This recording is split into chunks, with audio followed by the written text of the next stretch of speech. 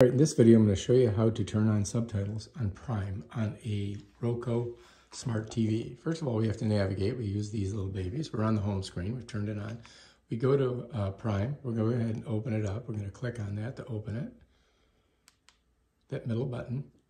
Give it a second.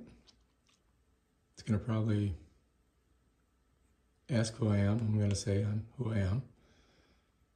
Opens up my account. And then we're just going to go down to this movie here, hit it. All right, we're going to hit resume because apparently we were watching it before. Or start, whatever.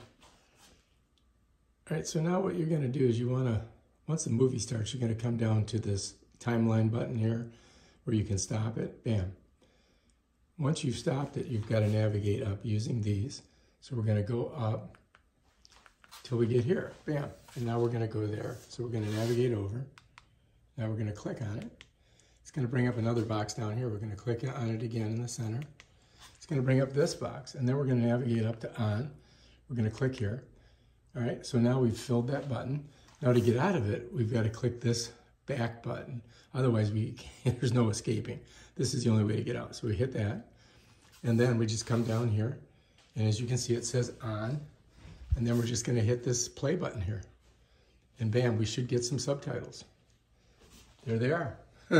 That's how you do it. If you like this video, subscribe to my channel and check out my other awesome videos where I show you how to do stuff. Peace out.